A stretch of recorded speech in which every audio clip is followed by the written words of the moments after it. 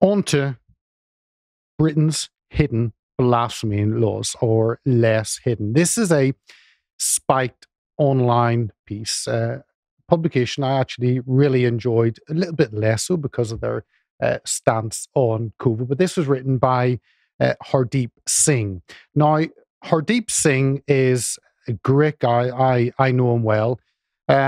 And he is a freelance journalist, deputy director for the network of Sikh organizations, and assistant editor of the Sikh Messenger, co-authored Radicalization, Islamophobia, and Mistaken Identity, the Sikh Experience. He co-authored Civitas Report, We Need to Check Your Thinking, How Identity Politics is Warping Police Priorities from Within, written for The Telegraph, Spectator, Spy, Quillette, Critic, along with many others. And he is a very learned individual, has often looked at the historical clashes that there have been between Islam and Sikhs. A lot of work in that. But this is, of course, we thought we had got rid of our blasphemy laws. But no. So what exactly is Islamophobia? I'll touch on that, and then we'll come back to this report, which pulls a lot of things from this great Civitas report, one of the very good think tanks, right? Well, a few good think tanks actually in Westminster. But Islamophobia, so the House of Commons, they actually put together a 23-page research briefing titled Definition of Islamophobia. I don't know why you need 23 pages, but anyway, 23 pages to define. Shouldn't it just be like a single page, a single sentence, in fact, that just says, don't like them, simple as. 23. I don't know any other word that needs 23 pages to define it, but... People get paid to write this up. Yeah. Some useless bureaucratic assistant somewhere got paid to write up 23 pages of this utter bilch. Yep. It is. It's a good grift if you can get it. It is. And they write good articles on different pieces of legislation. And I know from Lord Pearson, working with him, and it is helpful. You can actually ask the library to write a piece on a bill going through or something to help you understand it. And then you have to trust the government to have told you exactly what is happening and haven't left anything out, which would never happen, of course. But this definition, this was written September 2021, 20 years after 9/11. And it goes through a couple of definitions. The Runnymede was the first one that used a definition for this. In 1997, the race equality think tank, the Runnymede Trust, published the report Islamophobia, A Challenge for Us All, which is credited with introducing the term Islamophobia to public policy discourse in the UK. And they define it as Islamophobia refers to unfounded hostility towards Islam. I think you can have founded hostility towards any ideology, but it's only unfounded, not founded, obviously. It refers also to the practical consequences of such hostility in unfair discrimination against Muslim individuals and communities, and to the exclusion of Muslims from mainstream political and social affairs. I mean, living in London, coming from Northern Ireland, which is a monoculture, coming to a mixed culture in London, and everyone has the same opportunities in London. I always find that mixed culture, multiculture, doesn't actually, because you get, with mixed especially, you get the idea that you're going to get all of these different cultures all chemically merging together in some kind of alchemical mix that creates something brand new. No, especially when you import people at the numbers that we have, you get segregated cultures violently grinding up against each other at the edges where they do connect with one another. And that's where you end up with a lot of the problems that England and Britain has faced over the past few years. And also, this might be a controversial take. I always think that it's pretty fair if I decide I want to choose who I get to live near. Oh, yeah. I would prefer to live near people who share my values and share my patterns of behavior. And then all of a sudden, a wild Leo appears or have a Pokemon card come up. So we're just talking about Islamophobia and the Runnymede Trust's example of what that means at the moment. Which is from this Civitas report on blasphemy laws. So they changed the definition of Islamophobia, so now pretty much anything you say is Islamophobia. Well, they've adopted it. So we've had 1/7 of British consuls have adopted it after it was thrown out because it was impossible and restricted on free speech, and no one knew which definition they would use. So the APPG on Islamic affairs, their definition, which was rejected, has now been adopted by consul after consul across the UK. And what could go wrong? So yeah, what could go wrong? Let's find out. But on this, so this definition, just to let you know where it comes from and then give you some examples. The Runnymede Trust says this term is not admittedly ideal, really. Critics of it consider that its use panders to what they call political correctness, that it stifles legitimate criticism of Islam, and that it demonizes and stigmatizes anyone who wishes to engage in such criticism. I think that might have been the purpose, but anyway, to restrict all that. And then the Runnymede Trust in 2017, to mark the 20th anniversary of the report, brought out another one, imaginally titled Islamophobia Still a Challenge to Us All. It's been almost 20 years and we've still not done anything about it. Can you believe it? But I don't think these organizations want well, it's not a problem, but they don't want the issue to go away because they exist on the issue they create. That's the problem. Never trust anyone whose paycheck relies on there being a problem to solve that problem. No. 100%. Like Ibram X. Kendi still hasn't solved racism in America. Who would have believed that? But in 20 years, a new report will come out. It's still with this. But in turn, this report offered 3 explanations for the increase in anti-Muslim prejudice. Again, it's right, anti-Muslim and Islamophobia, they're used interchangeably, which are quite different ideas. But anyway, one is the ideology, one is the individual following the ideology. And individuals who follow an ideology are not all the same. They're individuals. But the 3 reasons why it gave us why anti-Muslim prejudice has increased, which I don't think it has, was an increase in terrorist incidents since 2001. Then compared to 20 years ago, British Muslims are a larger, better organized and more settled community. That sounds threatening. Honestly, they're better organized. Oh God, what does that mean? No, but the third one is there is now more data about British Muslims. There's more data, so what? People are better organized, integrated, so what? So I don't get, and why on earth would a terrorist issue, why would that link to the Islamic community unless there maybe was some link behind the scenes? But anyway, we'll move on. Just don't look into rates of intermarriage between first cousins and birth defects as a result or anything. Oh yes, don't look into that. So you've got these definitions which have appeared. Then you've got the APPG on was it Islamic affairs or Muslim? And no, so scroll down on the APPG, and there, up there. So there you go. There we are. In December 2018, the government was asked in a written parliamentary question in the House of Lords about the definition, which had come out from the APPG, and they were asked whether it considered Islamophobia to be a form of racism. Again, this strange mix of a religious belief and racism. And if so, whether they will adopt a definition of Islamophobia comparable to the International Holocaust Remembrance Alliance's definition of anti-Semitism. Why are all of these unelected bodies have so much influence in our country? I swear. So much power. And then in reply, Lord Byrne of Aberystwyth, who obviously is an expert on this, stressed the government took Islamophobia very seriously and it was committed to tackling all hate. So there you go. They've taken it very seriously.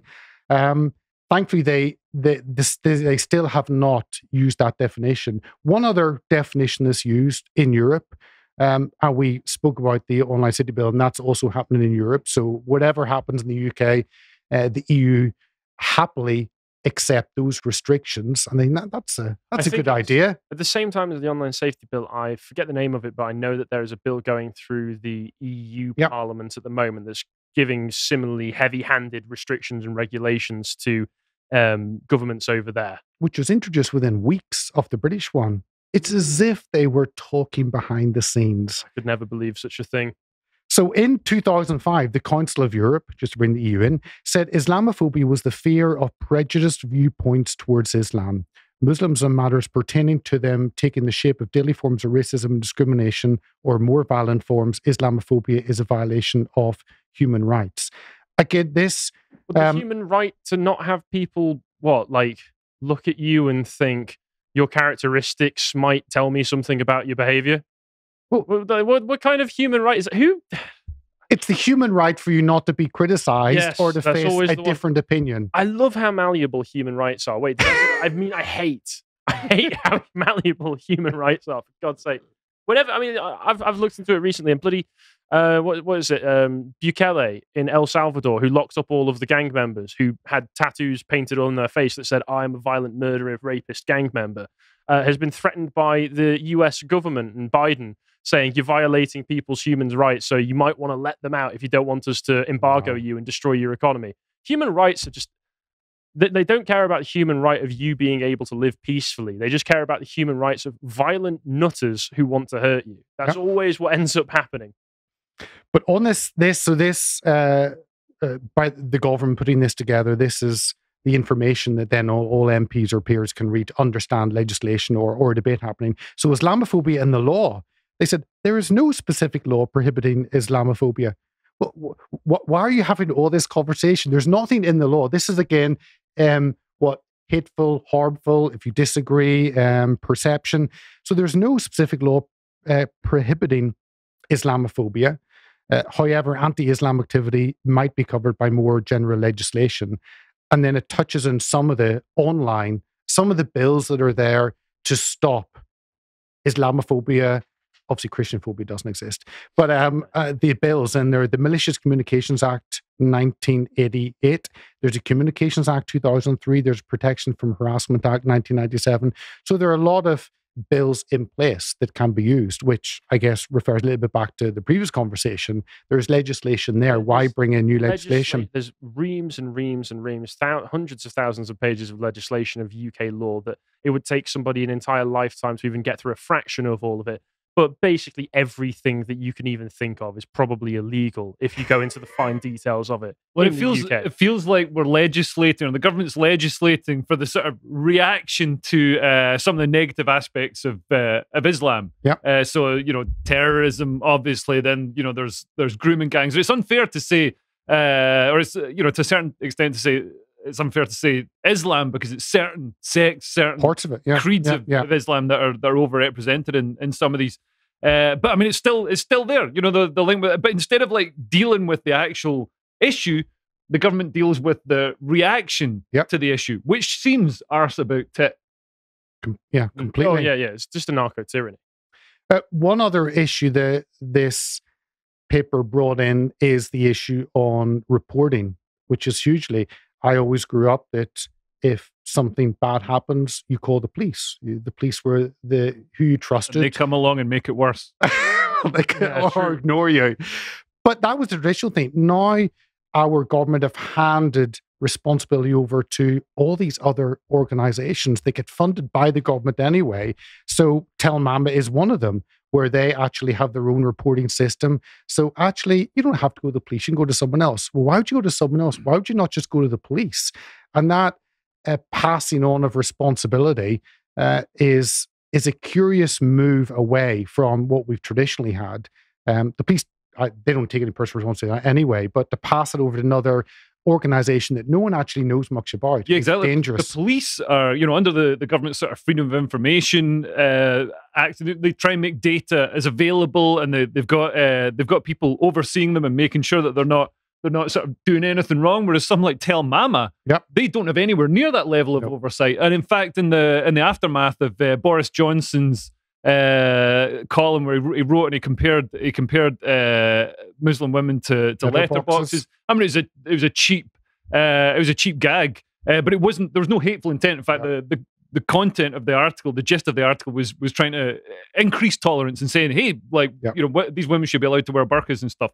So it was a pro-Muslim column. But Tell Mama said that there was this surge in hate crime against Muslims in the fall. But if you looked at it, it was just phone calls to them, and there's no oversight. There's no, and it's very small numbers. Wasn't to it start about off with? 30 people phoned into them and started whining about it and started weeping over the phone. I can't believe he wrote this. Yeah. Boris Johnson, one of the wettest men in the UK, said something slightly mean about me, maybe. Yeah. And we don't know if it's because like Amazon reviews, people can, organize their mates to leave nice reviews. We don't know if it's Could have been that, the but same like guy you say, it's putting not on the police. 34 voices. Yeah. But that gives a background. I'll touch on the story that I think explains the chaos and confusion and the mess that this definition of Islamophobia has produced. And of course, the hate crime legislation and all the industry that's basically built up around that. But also in the Telegraph, they had this again, 1 in 7 councils adopts Islamophobia definition, rejected. There you go, 1 in 7 councils. And this, it was in the Telegraph, was spiked. It was a couple of other places. I bet one of them was Birmingham. Well, it could be. Although they're going out of business at the moment. The moss fits in well in the tower blocks there. But so some of the points they brought out were 1 in 7 councils adopt the APPG Islamophobia definition from 2019, which is Islamophobia as a type of racism, the targeted expressions of Muslimness or perceived Muslimness. If I was a Muslim, I'd be quite angry that I was just stuck together with everyone else who call themselves a Muslim. I mean, as a Christian, I meet other Christians, so different beliefs, different understandings, look different. But here, Muslims are all the same. But if you were a Muslim and understood that whether or not you're getting lumped in with a lot of people that you necessarily don't identify with, but the broader definition means that as a rule, you will be getting benefits and preferential treatment from the people who are administering your local geographic area. Yep. It probably would take away some of the sting. Yeah. No, I agree. My mate's brother was in prison for cocaine dealing. And so, he was trying to get a better time in prison. Scotsman knows prison inmates. His mate said, well, he's from London, but his mate said, say you're Muslim, so then you get better food. You get, instead of just getting like a horrible, nasty, dried up bit of bacon, you get like halal food. You get the lamb curries and all that sort of stuff. So he's like, yeah, I'm a Muslim, so they give him the curries and stuff. And then he goes down for lunch one day. And he's like, yeah, brilliant, what's for lunch? And they're like, it's Ramadan. And he's like, what's Ramadan? Oh, no. Is that a type of curry? Lamb Ramadan. I ruined the career. He didn't know. Oh, dear. Mission failed, boys. Better luck next time. But yeah, on to this less comical side. So the 1 in 7 adopt it. The government initially had rejected this. So Civitas found out there were 52 local authorities in England have passed a motion to adopt the definition, even though it's been rejected by the government, 1 in 7. And then in the foreword to the Civitas report, Charles Moore says, freedom of religion is rightly defended, but so must freedom of speech be. Freedom of speech is bound to involve the criticism of religion in general, and sometimes of particular religions. All religions make certain truth claims. In a free society, people must be free to challenge these claims. To argue the criticism of Muslim ideas as a form of racism is in most cases a profound mistake. If only the government would listen to some sensible person like Charles Moore, but no, they don't.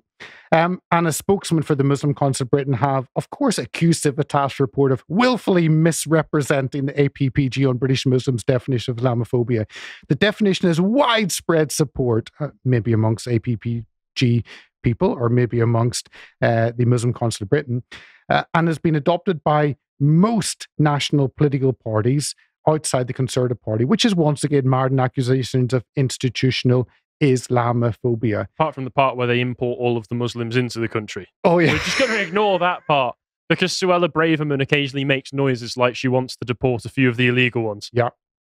So there are just 2 or 3 little stories we will refer to. This is the report, Islamophobia, and it is a great read. Hardeep, a great journalist, has done a fantastic job in highlighting the councils adopting things that actually many of the government don't think are beneficial. Now, how has Islamophobia been used? So this led me down another rabbit hole of looking around to see just in the last few weeks. So this is, I still get confused when I see X, Twitter, should answer to Queensland authorities over Islamophobic tweets by an American tribunal hears. This is intriguing because Queensland, so It says that Queensland authorities should be able to hold Twitter responsible for the Islamic tweets of an American white supremacist, of course, threw that in, because they were downloaded in the state and caused harm to local Muslims, a tribunal has heard.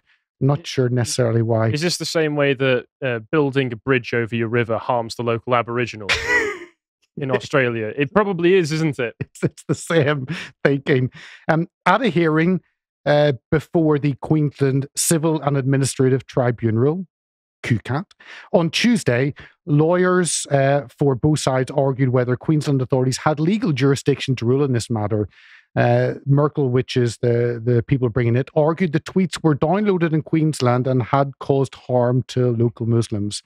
It says Twitter, or X Corp, is a true foreign corporation with no presence in Australia. If they are successful, this was from Twitter's lawyers, that would give Queensland the widest jurisdiction of any entity in Australia and possibly the world. It's not enough to say there is an effect in Queensland. It's clear that Twitter is not a person in Queensland under the legislation. And then it goes, so I just need to read this. So the lawyers, Aman, the lawyers who brought this, they originally demanded an apology from Twitter for the dehumanizing content, which included a reply that the Quran should be referred to as the terrorist handbook. So we've just been banned in Queensland. Thank you very much. Sorry, I hope we don't have many followers in Queensland. That's messed that up. But people should be allowed to critique and mock and ridicule a religion, a book. Christianity is open to ridicule and has been forever. Well, that's one of the things that was most effective in like you say, ridiculing Christianity and reducing belief in it. Is if you get the permission to ridicule something, that's one of the most effective ways of delegitimizing it. And so if you're trying to protect something, one of the best ways you can do it is to just stop people being able to joke about it in the first place. Yeah. Because there's very few ways of being able to respond properly to someone just mocking you, especially if they're dedicated to not responding seriously. Oh, completely. So this is the UN General Assembly has just been on, and this is the headline: Xenophobia, Islamophobia have reached intolerable levels. Erdogan tells UN. It's wonderful that Turkey are now advising us on human rights and what is good and not. But he said populist politicians in many countries continue to play with fire by encouraging these dangerous trends, warns Turk's leader. This is just a dangerous move from often Islamic countries where there is a different understanding of freedom and rights, telling the West that have absolute rights how we should and should not be doing things. There are two different ideas of how you run a country, of how people work together. They're entitled to their viewpoint. But again, it's these trigger words that are used. And which also, again, if you look at like Islamic countries, they tend not to be like oases of tolerance and happiness and well-functioning economies. They tend to be like Iran. I mean, Turkey's probably the best example of an Islamic, but I guess it's a secular country. If you look across the Middle East and countries that are going more Islamified in Southeast Asia, it's not a panacea. No. I've got a really great idea, guys, and this is advice to anybody in Iran or Turkey or an Erdogan if you're watching this. Or Queensland. Yeah. If these countries are just far too dangerous, clearly there's so much hate bubbling just beneath the surface of England and the West. So dangerous for these people to come over here because they're just going to be assaulted in the street by people's nasty words and verbiage. They just don't have to come here. If you're so scared, just look, okay, don't come here. If I'm walking over to the dog pound and all of the dogs are barking at the door, waiting for me to come through so they can tear me apart, I look at that and go, nah, I won't go in there. I'll avoid that, actually. So there's just a suggestion. But then on the other hand, the only thing that's going to stop your kids being transitioned is more Muslims coming over and joining school boards. That is the only thing that's going to stop it. The only thing that's going to stop you being forced to dance naked in roller skates at a pride parade is the Islamification of Britain. No. But does that not happen in Muslim countries? Have you been watching Andrew Tate recently? Why, what's Andrew Tate been saying? He's that exact same thing. Right. Along with a few others, really. Right. Yeah. Same with, what's his brother, Tristan Tate. They've both been saying that the only thing that's going to save the West is Islam. Nah. But this we can save it without that, cheers. Erdogan's criticism of the West is working. Like Denmark outlawed Quran burning, whereas Sweden is still allowing it. But once you outlaw it, where does that stop? Like I could say, this bit of paper that I've written stuff on, well, that's holy. That's my religion. And then all of a sudden, you're not allowed to criticize that or burn it. The Australian Abo situation, then. The what? The Australian Aboriginal situation, then. No. No, I haven't. Where over there they can just say that something is holy and you're not allowed to touch it. Right? Yeah. That one didn't pass through, or at least it got repealed within about a month of it coming in. But their initial plan was, we say it's holy, so you can't do anything. But what's the difference between that and how do you distinguish what a valid religion is? Like the Church of Leoism is, in my view, just as valid as Mormonism, Islamism. Well, how politically expedient is it for the government to support you? It's no, I don't think the government does want to support me. There you go. There it is. Unless it's with job seekers allowance. But it's true. Then what children's fairy tale books are given protection because one person's religion is another person's nonsense. So, I guess any fairy tale book could be classed as a belief or religious belief and then gets protected. And if you burn any of those fairy tale books, then you could be in prison for doing that. Yep. There are just two. This was, again, looking at that UN General Assembly, and there were a number of other great leaders who spoke: Turkey, Iran, Qatar.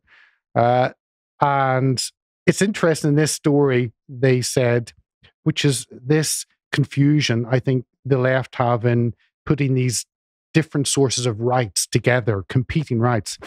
Their line was, an Iraqi refugee, Salwan Momika, triggered international outrage by burning and trampling on the Quran in front of Stockholm's largest mosque on Eid Adha, a significant Muslim holiday. I don't know whether the issue is whether he was an Iraqi or refugee or he did it on a holiday or what it was, but all those things mix in. You've then got the Iranian president, like a bastion of freedom, held up a Quran at the UN podium and emphasized that disrespect towards the holy book would not diminish its divine truth. Well, he can believe something is true, but people should be able to critique and mock it. And then the Prince of Qatar emphasized the sanctity of the Quran, which, of course, is completely free to if that's what he believes. And the final thing, bringing it back here to the mayoral elections in London, Tory mayoral candidate like Enoch Powell post. Now, this brings in Islamophobia, and I was curious to see what exactly was in this, because it must be something awful that she had said. And not really.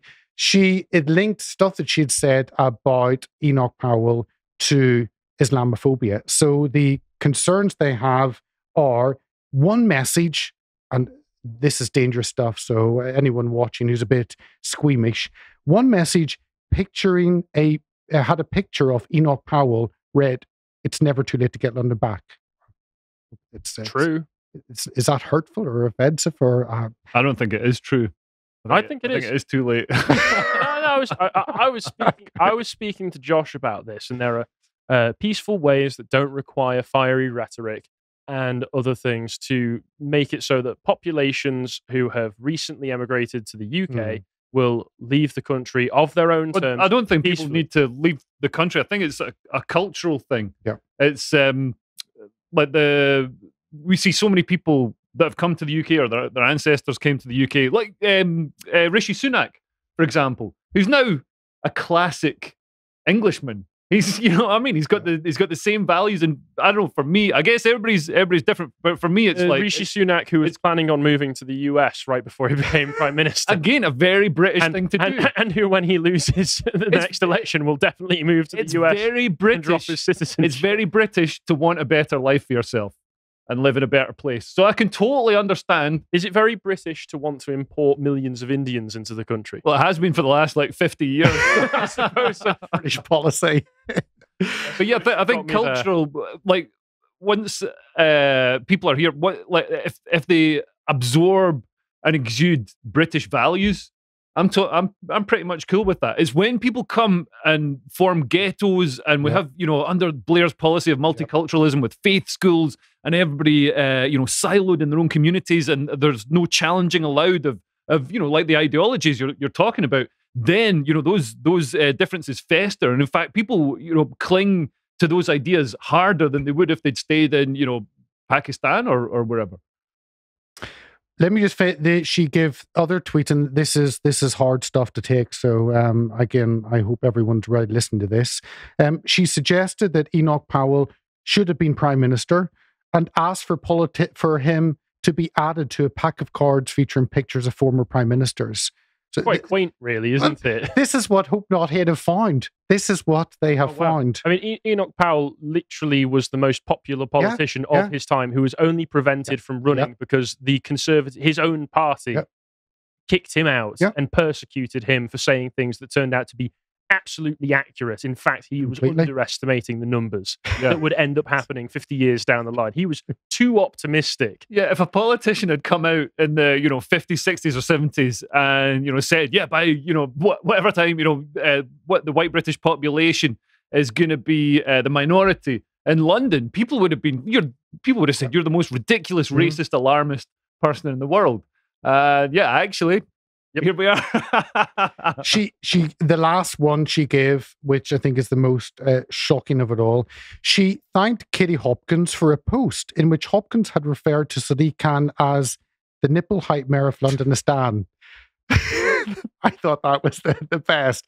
But for anyone, don't worry, coming up is, if you missed it this year and weren't able to celebrate, 15th of March 2024, International Day to Combat Islamophobia, a UN day. So I just leave that little bit of hope that people can look forward to in 6 months. I was worried. I wouldn't be able to get celebrate it next year, but thank you. That's okay. If you appreciated that segment from the podcast of the Lotus Eaters, you can go to lotuseaters.com to get access to all the premium content that's on the site, such as the premium articles, this one on the SMP's failing war on biological reality, with an audio track for silver and gold tiers. If you'd like to find out what else is being put out, you can follow on Getter at lotuseaters_com on Getter. Thank you and goodbye.